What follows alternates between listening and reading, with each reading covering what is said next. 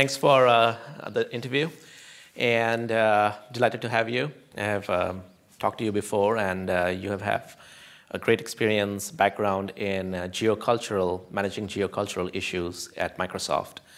And Microsoft being such a global company, obviously you have these geocultural challenges and issues. So my question really is to you about how do you proactively manage geocultural risk in terms of content delivery and content creation? Sure. So just to clarify, my role in the company is really to help the engineering and marketing groups with preparing content that's appropriate to ship internationally. Okay. And so at our charter is really helping them understand, what that means as far as meeting specific market expectations and requirements. I think the term geocultural is even an interesting concept because really it's about multiculturalism, multi-geography.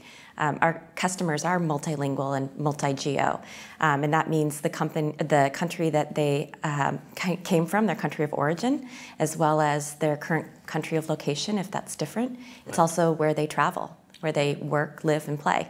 And the language or languages that they speak. Right. And that may be speaking verbally or written, and those languages may be different.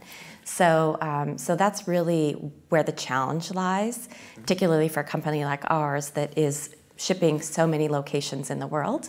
So what my team does is help understand and prepare documentation around specific markets, their requirements, which some are legal, and their expectations.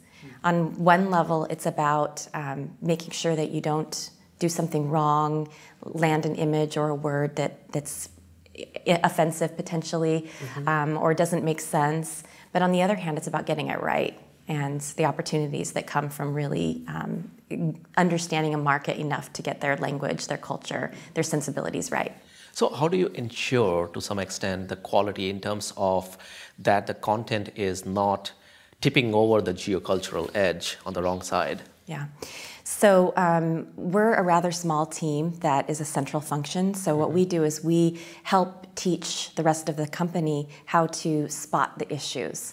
It's kind of the analogy of a plane, and where the windows are up as you take off and land because more eyes out the window, more eyes spotting issues. And so we provide training and tools to help the teams check their content against our resources before it goes out the door. So is it like a cultural awareness international business class or something? Yeah, exactly. Okay. Yeah. Okay. And we teach a lot by examples. So scenarios where something didn't land as it was expected and what the repercussions of that could be. Okay.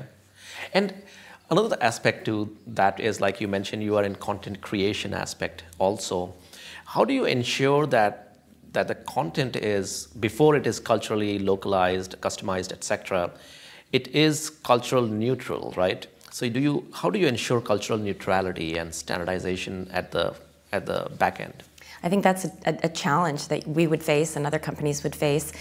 We're based in the US, so we have large numbers of folks who are creating content in US English. Right. Our goal is to get that to be global English, to use resources like style guides, which we produce in English and in all of the other languages, and to help create a bar of quality that then allows us to take that content into the right languages and customized and localized correctly. Okay. And one last question, really. I don't want to put you in the spot, but can you give some examples of some icons, specifically, dealing with Microsoft products, which are really challenging when you're adapting it across the countries?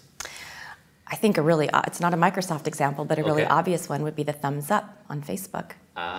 So the thumbs up, hand gestures in particular, can be very problematic. Right. Now, Facebook has used the thumbs up long enough that I think it's become associated with Facebook more than as an offensive gesture. But we do deal with things like a symbol meaning something different in one culture than it would in another, or an image not being appropriate worldwide. And so I think we see examples of that and try to catch them before a customer does. Right. Well, thank you. Thank you so much. Absolutely. Great geocultural insights there. Thank you.